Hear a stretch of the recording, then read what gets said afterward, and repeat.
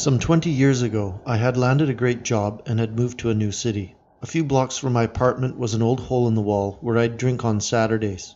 It was right next door to a strip club that the Angel still operated, so it had all kinds of human traffic. It was here that I became acquainted with a most interesting fella, and after becoming a regular at that establishment, he would tell me tales from his life while drinking straight whiskey like it was water.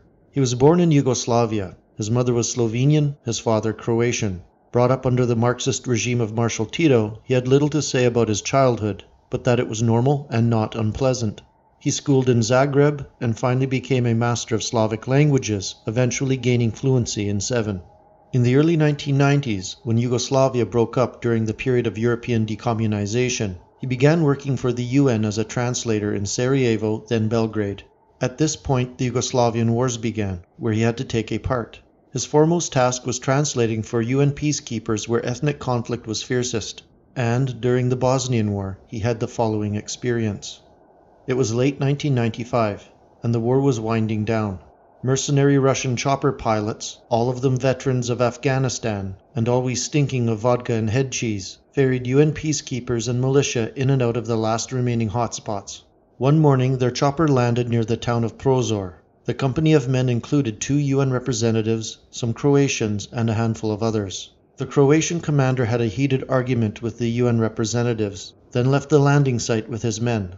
The reps told our translator to remain in the chopper or he would lose his position. So, of course, he immediately disobeyed the order, grabbed his equipment, and took off after his countrymen. A few miles away, in an open field surrounded by forest, were a Bosniak Muslim man and his 2 teenage sons. They were held at gunpoint by local militia, standing together, beaten up somewhat, with the 2 sons tied with their backs against each other, with the rope allowing for some slack.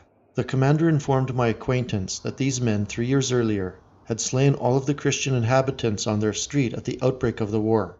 They had peacefully lived as neighbors for over a decade prior, but one morning this all changed, when these men had gone door to door with Kalashnikovs, murdering everyone.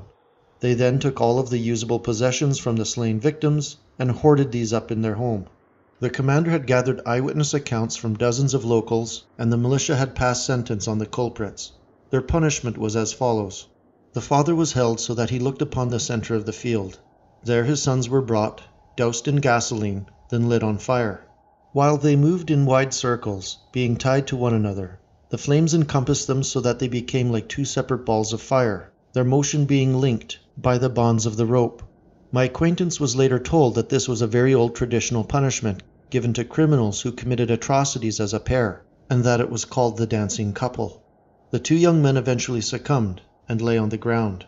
The commander went up to the sobbing father and simply stated, "You counseled your sons to commit murder even though you were their father, and, God willing, their dead bodies shall be the last thing you will ever see."